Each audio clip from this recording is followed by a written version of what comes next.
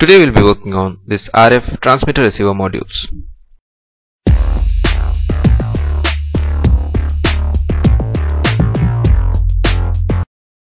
So these are the transmitter and receiver modules. The smaller one is the transmitter and the bigger module is the receiver. They both operate around 433 MHz, which is written on these crystals. These modules also come with 4-bit encoder-decoder ICs. Let's start by learning about transmitter module.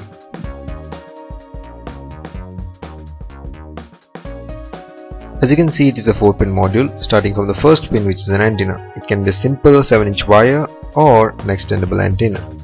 Coming to the second pin, which is a VCC, we usually give here 5 volts, which can be a USB power supply or a normal regulated power supply. The third pin is the data in pin, to which we'll be connecting the data from the encoder IC. The last pin is the ground pin. As I've already mentioned before, the module operates at 433 MHz. You can tell the frequency by reading the value over the crystal. Here it says 433, which means the crystal is operating at 433 MHz. Now let's see the receiver. The receiver basically has 8 pins, and most of them are common pins. As you can see, the module has 3 ground pins, 2 VCC pins, 1 antenna and 2 data pins. Any of the single pins can be used from them. Here the data out pin is connected to the data in pin of the decoder. For the antenna, like the transmitter, we'll be using a 7-inch long wire. This receiver module also comes with a 12D decoder IC.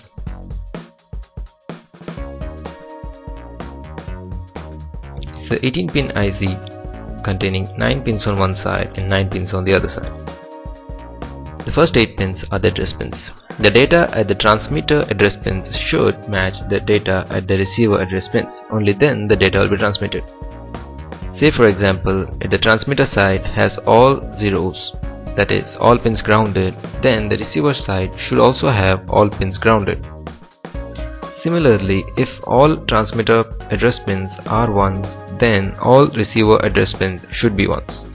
Only then the data will be transmitted properly. With the help of these address pins, you can control multiple receivers with a single transmitter. Next, the data out of the receiver module is connected to the data in of the decoder IC. This helps to take the data coming from the receiver module and decode it.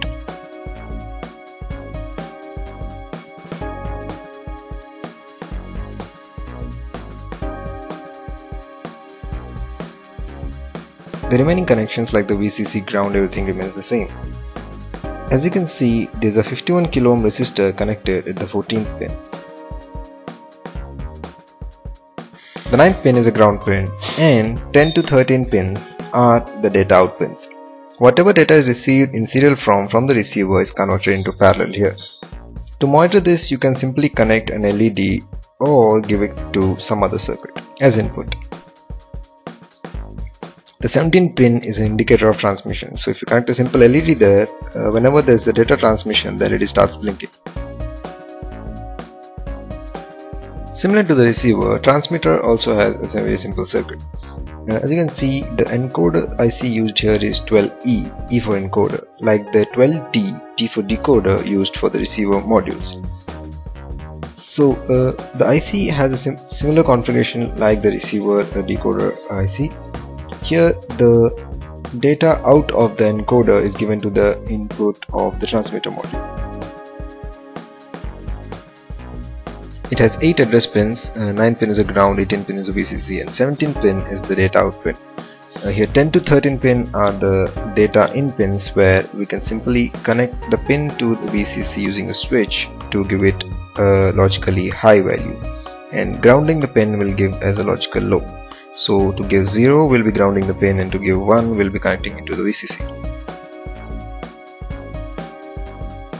As already mentioned before, we connect the data out of the encoder IC to the data in of the transmitter module.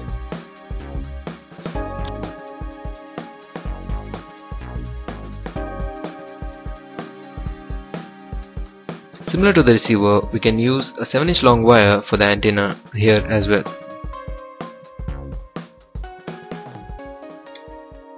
So as you can see, I have connected both the circuits on two different breadboards, so that it will be simpler for me to move the breadboards away and measure the distance.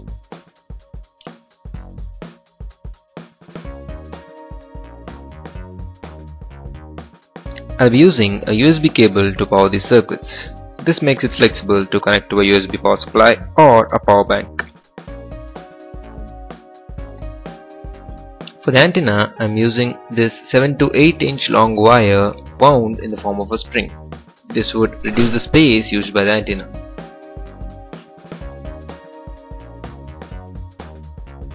Now I'll power up the receiver. I'll connect the USB cable to a power bank. As you can see, the LEDs don't turn on, even though the power bank is connected. Now I'll turn on the transmitter. As you can see, the LEDs start switching on once the transmitter is connected.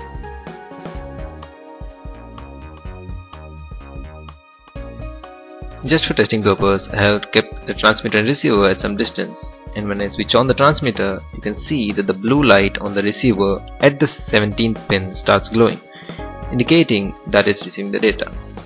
Now I'll slowly change the data at the transmitter, and you can see that the receiver data also changes. Now you can see that one of the LEDs switched off and 3 are glowing, indicating the data as 0111. Now it's 0101. So as I keep changing the data at the transmitter, the data at the receiver keeps changing, indicating successful transmission of data. So this is how you can use this RF transmitter and receiver module to transmit 4-bit data across the room.